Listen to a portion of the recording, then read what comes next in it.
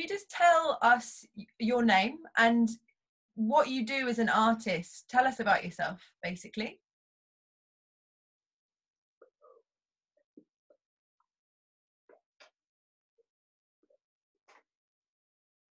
Okay, so first up, my name is Ish. Second up, in terms of my artistic practice, I use Visual Vernacular, or VV. And then thirdly, in terms of my work, I run a company called Deaf Scope. That's the name of the company, and that's what I do primarily for work. Yeah. And then in terms of my artistic practice with Visual Vernacular, I've been doing that for quite some time now. And I should probably explain a bit about what Visual Vernacular is. It's a very visually strong, visually predominant art form. It's not a language per se, it's got no grammar. Whereas BSL, British Sign Language, does have its own grammar and syntax. It's very different from Visual Vernacular. And I always say that Visual Vernacular, you can get much more in depth, you can get much more detail with your facial expression and the way that you use your body language, the way that you use your limbs and your legs and your hands and your movement and your gesture and so on. It's an expressive art form that one can really receive through one's eyes, as you would guess from it being called Visual Vernacular.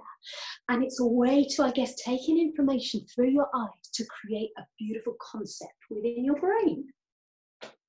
Amazing, thank you. That's okay.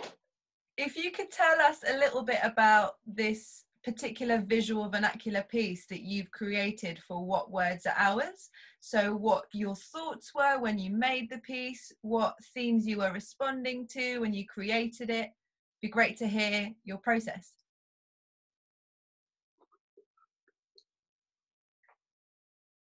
Okay, sure thing. So the story that I've been exploring in my most recent Visual Vernacular piece, the one that you're going to share the video of, is called A Hero's Legacy. And that's the sign that I'm using for that. And I guess it's quite a sad story. It's quite a sad topic. It's an exploration of war and wartime.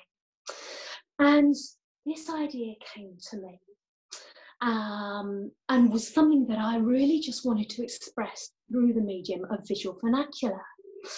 I was thinking about the emotion that maybe underpins a wartime story. I use the emotion of tears and the impact that that has on people. The story that I try and tell in my piece is physicalized. So you might say it looks realistic. It looks like you are actually in that place and in that time.